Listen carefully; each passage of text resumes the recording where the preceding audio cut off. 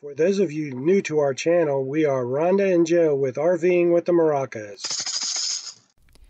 We left Cape Charles and drove 126 miles to spend 4 nights at Oregon Inlet Campground in Nags Head, North Carolina, on our route south for the holidays and winter. This is part of the Cape Hatterus National Seashore. We were so excited to get reservations in the Outer Banks. Last March, when we were traveling home from Joe's mom's 90th birthday celebration, we had reservations to stay longer in the Outer Banks, but as everyone knows, in March 2020, the country was shut down due to COVID-19. The campground was right on the beach. We were in Site C37 with water and electric hookups and paid $21 per night. Some of the other sites had no hookups.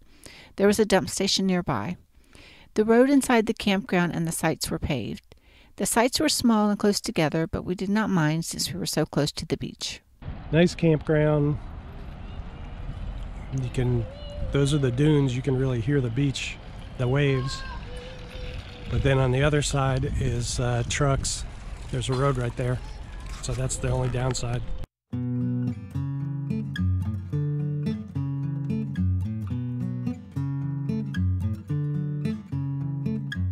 The beach was beautiful.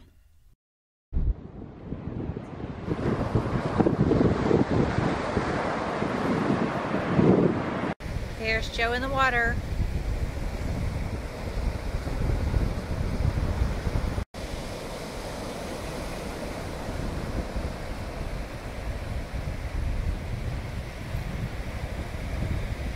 The sand was not as white as we were used to in Florida, but it had its own beauty.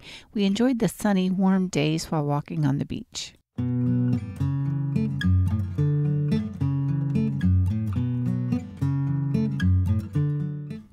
Fishing seemed to be the draw to the beach. There were lots of pickup trucks and people fishing on the shore. They were catching all sorts of things.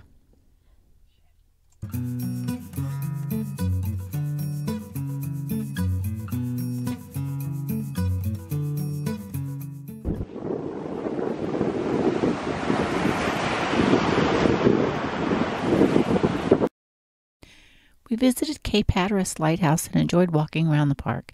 There has been a lighthouse watching over the shore since 1803 in various locations. Memorial stones with names of the lighthouse keepers are maintained in the park also.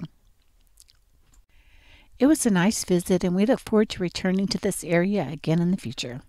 Feel free to leave us a comment and tell us what you think. We'll be happy to respond. Thanks for watching, and be sure to like the video and subscribe if you're new to our channel.